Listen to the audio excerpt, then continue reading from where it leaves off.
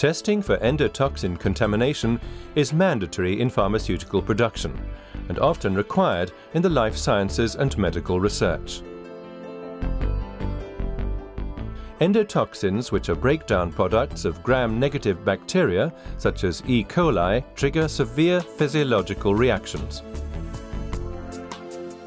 For years, the LAL assay using blood from endangered horseshoe crabs was the only method for endotoxin detection. EndoLISA is a new method for detecting endotoxins in pharmaceutical and biological products. Hyglos developed EndoLISA to overcome the limitations of LAL without using animal products of any kind. Bacteriophages, commonly referred to as phages, are viruses that infect bacteria such as E. coli. Phages enter the bacterial cell by first binding highly specific proteins to lipopolysaccharides on the cell's surface. Lipopolysaccharides act as endotoxins, and so the phage proteins possess endotoxin binding properties. The use of such phage proteins makes EndoLISA unique.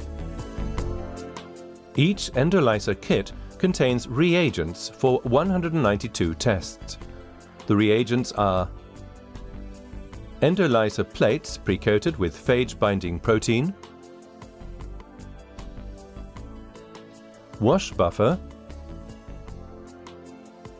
endotoxin-free water, endotoxin standard, assay buffer, enzyme recombinant factor C, substrate, binding buffer and cover foils.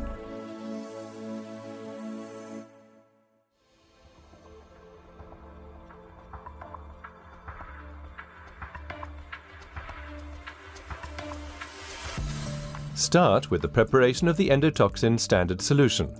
The exact volume of endotoxin-free water required for dissolving the endotoxin standard is indicated on the label.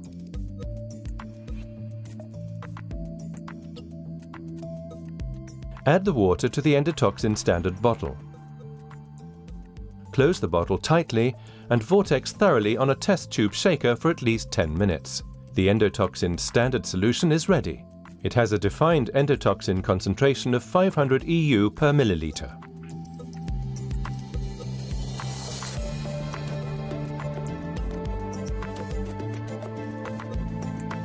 For the dilution series, pipette 900 microliters of endotoxin-free water into each test tube.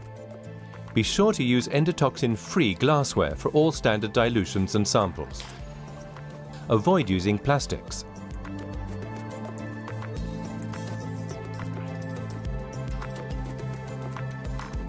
To prepare the first dilution with an endotoxin concentration of 50 EU per milliliter, add 100 microliters of endotoxin standard solution.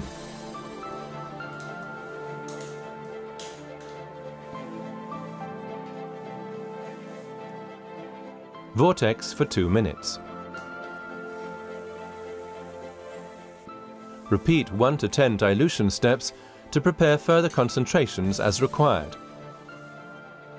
The standard curve consists of concentrations of 500 EU per milliliter, 50 EU per milliliter, 5 EU per milliliter, 0.5 EU per milliliter and 0.05 EU per milliliter.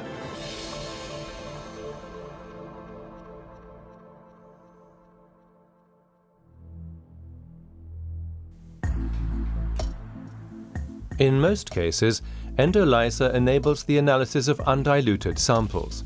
For a highly concentrated sample or a particularly complex sample, a dilution of 1 to 5 in endotoxin-free water is recommended.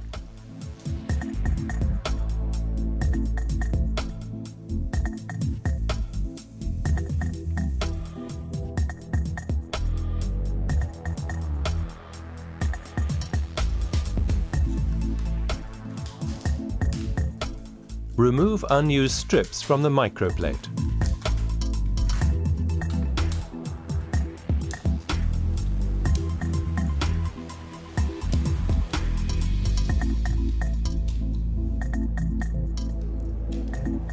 Put these in the resealable aluminium bag provided and store at 2 to 8 degrees.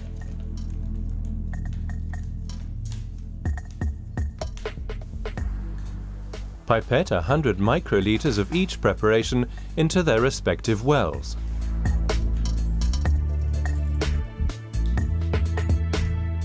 Duplicate determinations are recommended.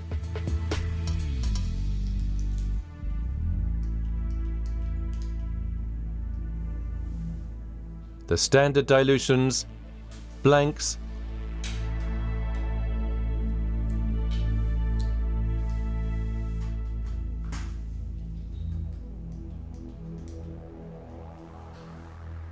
and samples.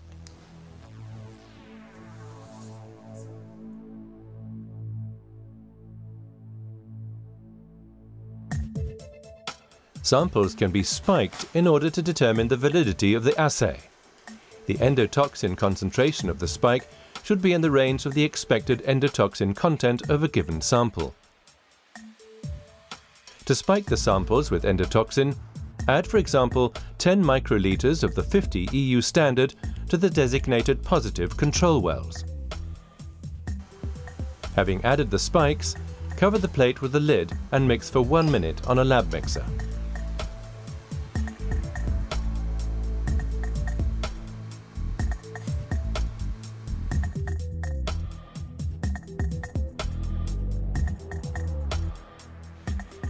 Now it's time to start the endotoxin binding in the wells.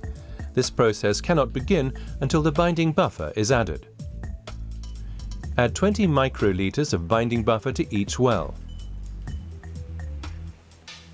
It is important to pipette carefully to avoid cross-contamination. As soon as the binding buffer is added to the wells, the phage protein coating on the well surface is activated. The binding of endotoxin in the sample begins. As with a classical ELISA, the target analyte endotoxin is selectively bound to the surface of the pre-coated wells in the EndoLISA plate. Seal the wells with cover foil.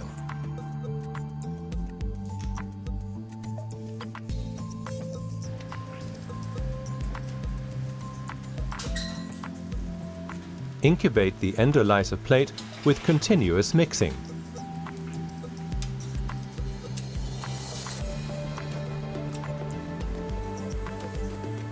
At a constant temperature of 37 degrees Celsius. Set the clock for 90 minutes.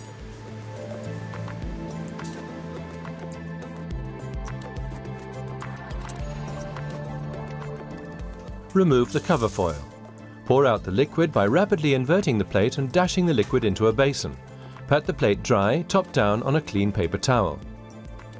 Don't knock the plate on the bench, since this can influence the results. Also avoid backsplashing of liquid while pouring it out of the plate. The wash procedure enables a complete removal of the sample matrix. This ensures accurate results. Add 150 microliters of wash buffer to each well using a multi-channel pipette. Avoid touching the walls of the wells with the pipette tips during the dispensing. Should this occur, change pipette tips.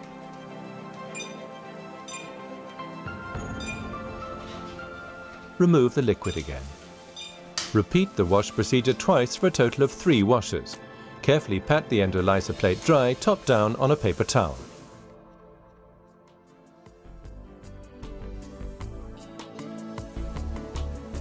The endotoxin can now be detected.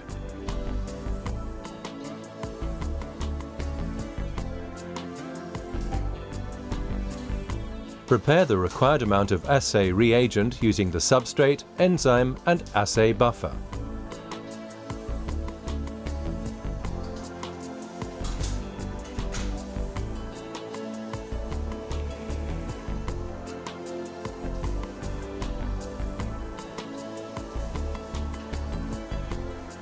Place the EndoLISA plate close to or directly in the fluorescent microplate reader.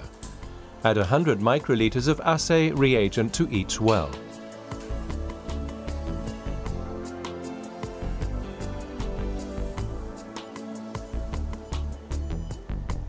Close the reader and wait 1 minute in order to allow the temperature to adjust to 37 degrees Celsius.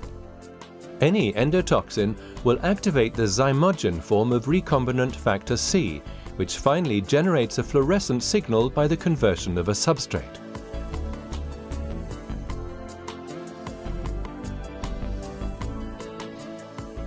Make the first fluorescent signal reading at time point 0 and incubate the plate at 37 degrees for 90 minutes. Then make the second endpoint fluorescent signal reading.